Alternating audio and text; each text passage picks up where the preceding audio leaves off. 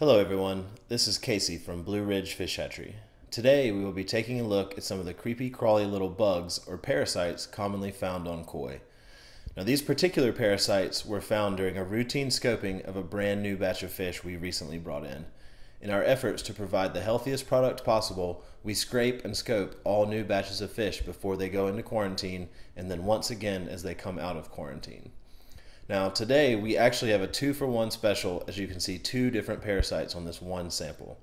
The very large and scary looking parasite in the middle of your screen is gyrodactylus, or a body fluke. But if you look closely, you can see much smaller round objects tumbling about across the screen. Those are icthyobodo, more commonly known as Costia. Now if you have a slow internet connection and you are not watching in HD, you will likely not be able to see the Costia, but trust me, they are there. So, how do we treat these? The Costia will be easily knocked off and eliminated in no time by the salinity level of 6 parts per thousand in our quarantine tanks. But the flukes are a little tougher. Salt will not eliminate flukes, so we will have to look to other chemical treatments to eliminate any fluke problems. Our preferred treatment method is praziquantel, although superverm and potassium permanganate are also an option. So, now that the problem has been identified, the fish will be treated accordingly and then monitored closely as they make their way through quarantine.